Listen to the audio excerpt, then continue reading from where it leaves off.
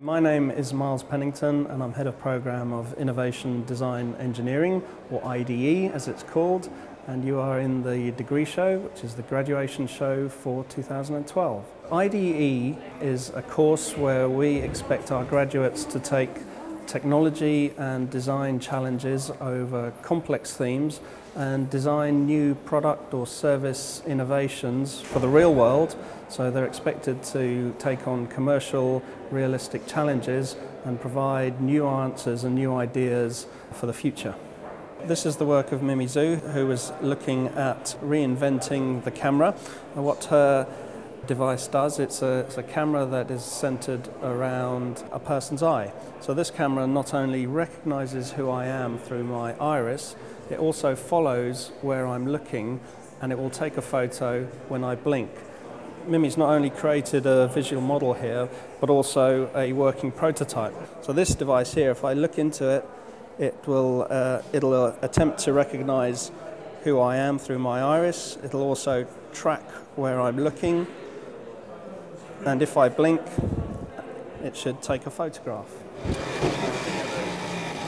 My name is Hal Watts. This is my project eSource, and it's a sustainable cable recycling system to be used in developing countries, and it avoids the current practice, which is of burning wire to extract the copper, by providing a mechanical bicycle-powered system which strips up the wire and then separates the plastic and the copper.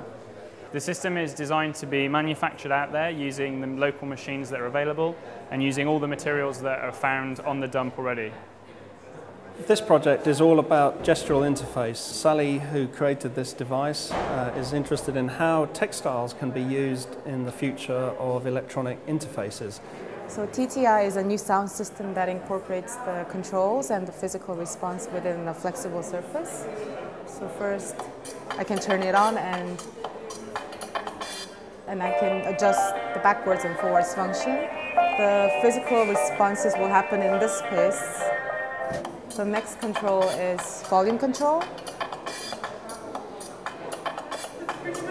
By moving upwards, the volume will turn up and they will respond.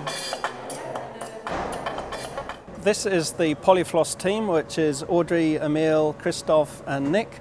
And the Polyfloss team was interested in creating a business around scavenging plastic material out of the waste stream. So what they've created is a machine which takes waste polypropylene chips and turns it through this device into a floss material, and this floss material can then be remolded in a number of ways to create these structurally diverse materials in any number of colors, which can then go on to be produced into a range of different household products or objects.